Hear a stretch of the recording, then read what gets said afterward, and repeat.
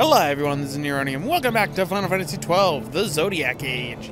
Last time we ended up killing some chickens and finding out that Penelo was kidnapped. You know, one of these things is more important than the other, and I'm pretty sure those chickens will be missed. But Fran's right here outside of the Aerodome. While Theo is waiting inside, if you've made ready, we leave at once. He feels responsible for what has happened to your friend. Do not think that it is in his habit of doing favors.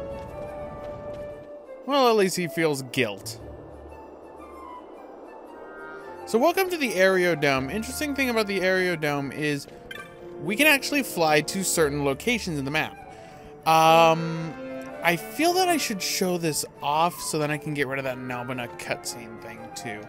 So, good day sir. This counter serves travelers wishing to book a passage to Nalbina. We have the ships fitted with shops and amenities, or if you prefer to sleep during your journey, ships with only private cabins. Whichever you choose, the price is the same. Wow, price the same for coach and luxuriousness. Ah, to be rich. So, go by the leisure cabin. There's a reason for this that you will be seeing.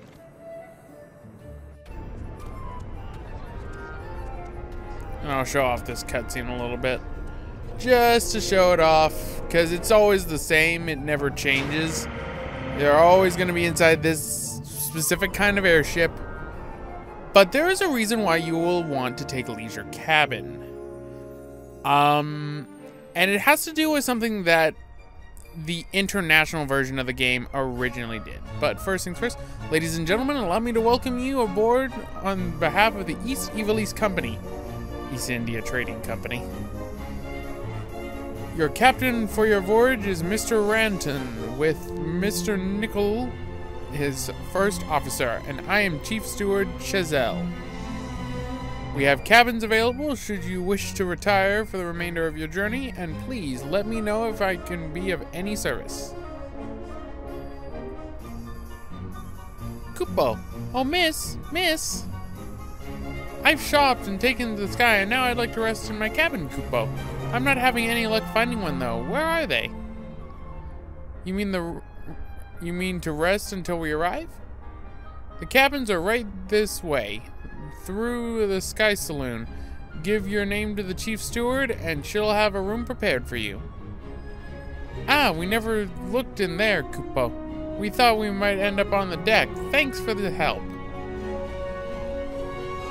Kupo and his Sikh companion. The best of stories. Now, there are a few things you can actually buy early on inside of this area, I believe. Yes, you can buy Gashel Greens, which are basically, feed these to chocobos and you can ride them. Yes, you can ride chocobos in this game. And I believe this one is, yes, okay. This fills up over time, but the main reason, and I can't believe I'm actually gonna try this. Okay, I got the diamond armlet equipped. There is a very rare chest that spawns on any one of these flights. So we will actually go on deck. I actually want to see if this thing spawns. Knowing my luck, it's not going to, because it is a very low spawn chance. Nope, did not spawn. Alright, so what am I looking for? Well, I'm looking for a chest. Not any type of chest, but an invisible chest. Yes, there is an invisible chest on this ship. The invisible chest will spawn right around here.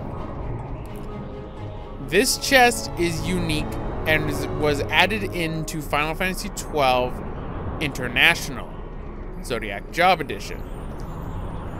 Basically, inside that chest contains the strongest weapon in all of Final Fantasy XII. No weapon comes close to dealing as much damage as that one weapon. It's a very rare spawn, but people on the PS4 version, I believe the PC version is the same, found a way to be guaranteed this weapon if the chest spawns. And that's the caveat. You need the chest to spawn. And it's very hard. See this child running back and forth right here? If the chest spawns, move the camera to around this spot, and after the 4th time the child passes by you going this way, the way the child is running right now, to right over there, they have to reach there 4 times, it resets the random number generator inside of the actual game for some odd reason, and you will be guaranteed this weapon, which I believe in this game they gave it the name Stardent. I could be wrong, that might be one of the bows, because there are more weapons like this inside of Final Fantasy XII The Zodiac Age and inside of the original international version of the game that are contained inside of invisible chests. And what do I mean by the strongest weapon, by the way? You might be thinking, well, oh, is it like the Zodiac Spear from the original Final Fantasy XII, which used to be the strongest weapon in the game? Kind of. Zodiac Spear is, in the original game, I believe, a 150 attack power spear. But inside of this game, I think it's been moved down to 125. The Stardent, on the other hand, I believe does either 202 to 250 attack damage. Gladius does 56 attack power. Carcutta does 92. So with 202 to 250, you're one-shotting most everything in this game. I am not even joking about that. Obviously, I might go for these weapons for fun, but this actually brings up the fact that I forgot to mention what I was doing off screen. You might notice Fran and Bosch have a lot of license points. Off screen, I ended up going through trial mode because trial mode is the best way to build up a bunch of license points since they carry over into the main game. Filling out most of Fran's board as well as most of Bosch's board. Vaughn still has a little bit more to go, as does Balthier. Other things I got the Sword of Kings. This is actually a interesting weapon because there are 2 of them in the game. Like one for main story and one you get from trial mode. And to my knowledge, if I'm remembering correctly, the one you get in the story doesn't do this much damage. In the original Final Fantasy XII, this sword, this 2-handed weapon, did 30 damage in a point in the game where 30 damage is pitiful. Now you can get it through trial mode, through level 10 of the trial mode, through a rare steel. Believe it or not, this rare steel from this monster also can give you the Goddess's Magicite. I think the Goddess's Magicite is actually the rarer one, and I did get it once, but I was looking for the Sword of Kings.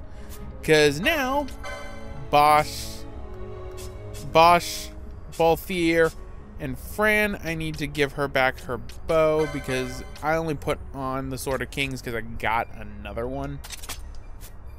I also got these parallel arrows. These are a more powerful type of arrow. I got them from a chest inside of trial mode as well. So now she does more damage. He does a lot of damage. He already was doing a lot of damage. And he is going to be carrying me throughout most of this game.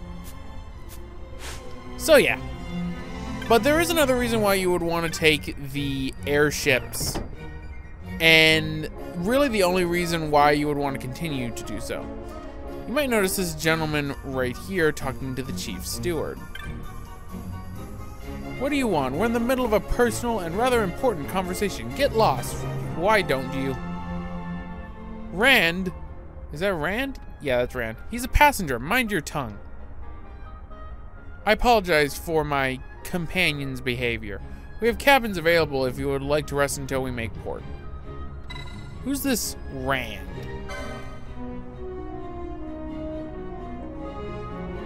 No one, truly, just a gentleman, and I use the term loosely, who does not know when enough is enough. Enough is enough, ha! Will you listen to her? Anne, I tell you, you defy all reason. What sane woman would decline a proposal of marriage from a man of my birth, stature, incomes, and obvious charms? I can see where this is going. Can your mother really mean all that to you? I've told you 1,000 times, you must forget these people back in old Arcades. Forget my own mother? The mother who raised my sister single-handedly after my father died in the war? I've never married a person like you. How many times must I tell you? Dude, take a hint. You seem to share your sister's dislike of the noble house Lurshel. I mean, I would dislike the name if my last name was Lurshel too.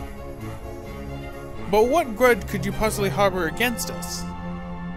You and your brothers are among the most vulgar men I've ever met, and I've known many vulgars. Using your father to find out where we work? Speaking of work, I'd better be back to it. If you would kindly take your leave, I have a proper passenger to attend to. Yes, your passengers. An idea comes to mind. Might I interest you in a game of sorts? What manner of game? Last year for your Mother's Name Day. Mother's Name Day? It must be in place in Ivalice, like a... How should you say It's basically Mother's Day. That's what I'm trying to say. And you and your sisters each sent a gift you'd found along the routes of your work, yes? What of it? I'm more concerned than the fact that this person knows this. That's disturbing. This year, I propose each of you gather a flower for your mother, and this boy here informs each of your sisters of the arrangement. If he can deliver this message to every one of them, my brothers and I will abandon all hopes of marriage to you and your sisters. Absurd, you expect a perfect stranger to willingly go from airship to airship delivering this message of yours. She has a point. 6 ships, 6 sisters. Quite a lot of work for someone we don't know. Quite a lot of gil too. That's about, I mean, considering the fact that I have a lot of gil from loot, but that's still about 1,200 gil for the average person. Better forget the whole business, and me, I'll begin making the necessary preparations for our wedding. I'm sorry you've gotten involved in this, sir. If you do see my sisters on the other airships, perhaps you could show them the letter from me. The chief stewards like myself. And we obtained Anne's letter. This is a side quest you can do throughout the entire course of the game. I can't remember the last time I've had more fun. Already, visions of you and your sisters joining the noble house Lurshel and fill my mind. What an ass. So, Anne's letter is right here. A letter written by Anne, chief steward aboard one of the East Ivalice Company airships. It is addressed to her 6 sisters, each of whom works a different airship route. There are different airships routes throughout the game, and by the 6 ships, they mean, say for example, later in the game we'll be going to another location. You can go from that location to Rabanastre to Nalbina, like we're doing right now, Nalbina to the other destination, and those would each be 3 ships. It's something along the lines of that. And in the original Final Fantasy XII, I believe I actually already have. No, I don't have it. Let me see. It'd be in my licenses. It'd be one of the accessories. Let me see which one. Where's the ruby ring? Where's the opal ring? Gemini boots. Let's see. Let's go with Fran because she's got more. She's got more of the accessories. There it is. The ruby ring. That was the original reward for doing all of Anne's letters side quests. Ruby ring, I believe inside the original game was immune to poison, but I don't know if it's changed because believe it or not, like I said, I haven't beaten Zodiac Age yet on the PS4 version that I have, and as a result, I didn't finish up Anne's Letters side quest because, I don't know, I got sidetracked and just didn't finish it on the PS4. So I don't know if they changed what the reward is for Anne's Letters side quest, and I also don't know if they changed the Ruby Rings status stuff, because for example the Diamond Armlet, they added thunder immunity to it inside of Zodiac Age, so that is possible. I'm gonna try and go for the thing one last time. I realize I just spent an entire episode explaining a mechanic and everything that people might not care for, but don't worry, we'll be going to Bergera soon. I just want to see if it'll spawn.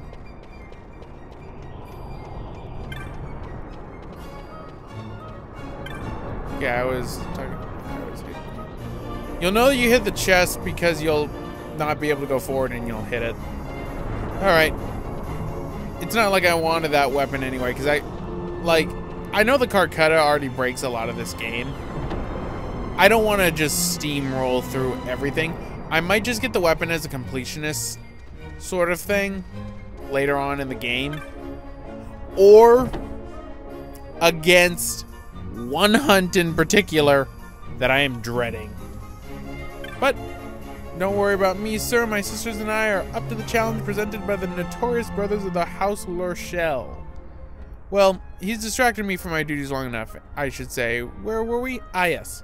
Would you like me to show you to your cabin? Yes, please.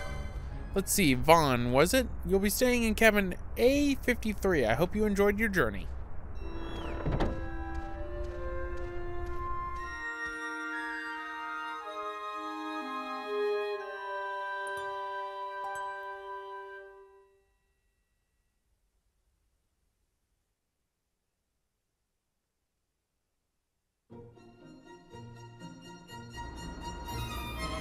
And here is the cutscene for the ship landing in a place. Only thing that would be different would be the people showing up in the cutscene, because right here in Nalbina, there are a lot of people. I mean, I have to admit, it's pretty ballsy for me to, you know, come back here considering everything. But whenever you want to go back to a place, simply talk to one of the stewards that would be right here, and they would go to all the different locations on the world of Ivalice on the map right there. And stuck to this Imperial, headed into town. I'll escort you. Much of the fortress is off limits, so let's go along.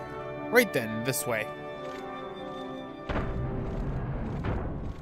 And now I'll be playing the cutscene.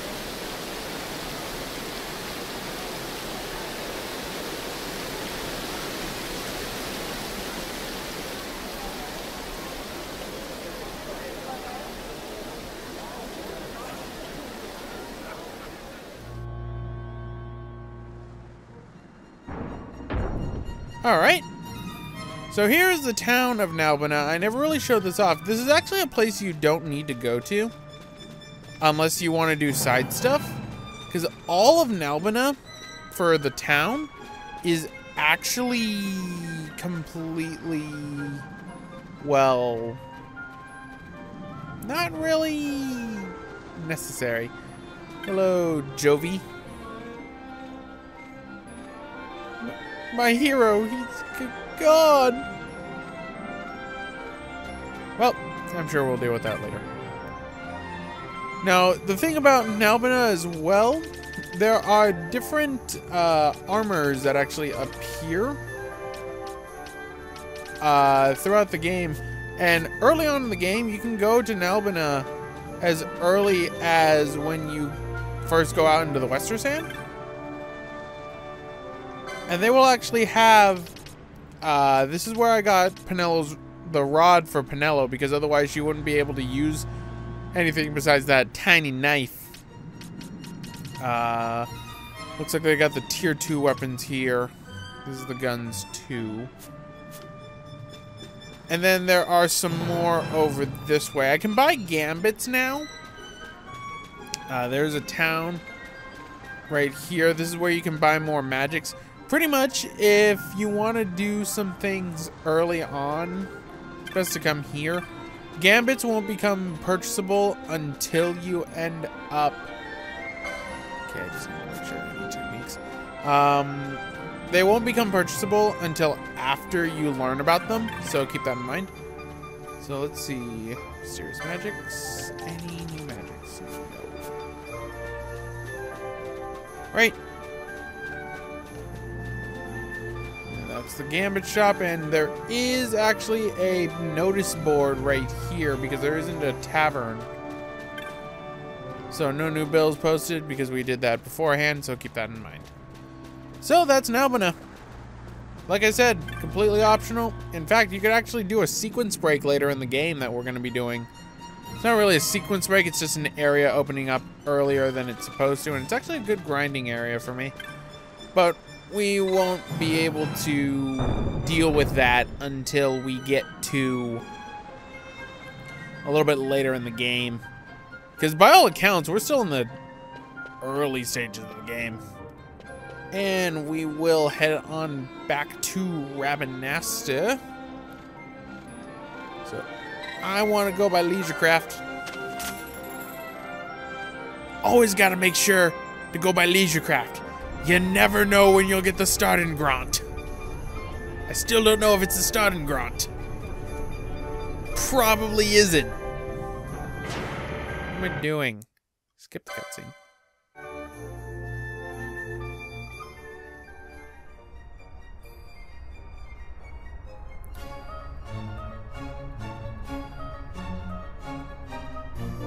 Right. We're gonna try one time. No dice. We go back inside. And then we finally go to Brugerba. I realize I have spent an entire part just putting off Brugerba. Nope. Okay. And please note, every time that you exit and enter the area, it does reset for the chest because of how Zodiac Age works. You can get multiple starting grunts. You can get 6 of them. You will be an unstoppable force because it also doesn't require a license, actually. Because it's one of the invisible weapons of the game, of which there is one of every weapon, a shield, and I believe that's it. I believe it's only a shield and one of every single one of the weapons in the game. They are extremely powerful and don't require anything. Yep, show me the cabin. So B41.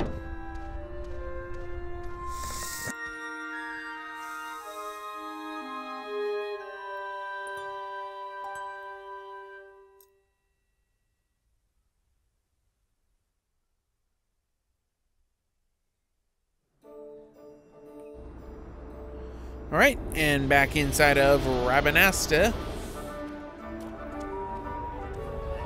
As you can see, no Imperial here, but the Bonga is still there. I just wasted about 300 gil. So, here is Balthier, so. Brugerba's on the sky continent of Darstanis, and the Magicite mine we're looking for is in Brugerba. If we're going to save the girl, we start there. Are you ready to leave? Sorry about that, folks. I had to go and look for something that once belonged to my grandfather. So, why don't you tell me about Brugerba? Don't get out of Dynast-King much, do you? Brujerba is a small city-state that thrives on the export of particularly fine magicite.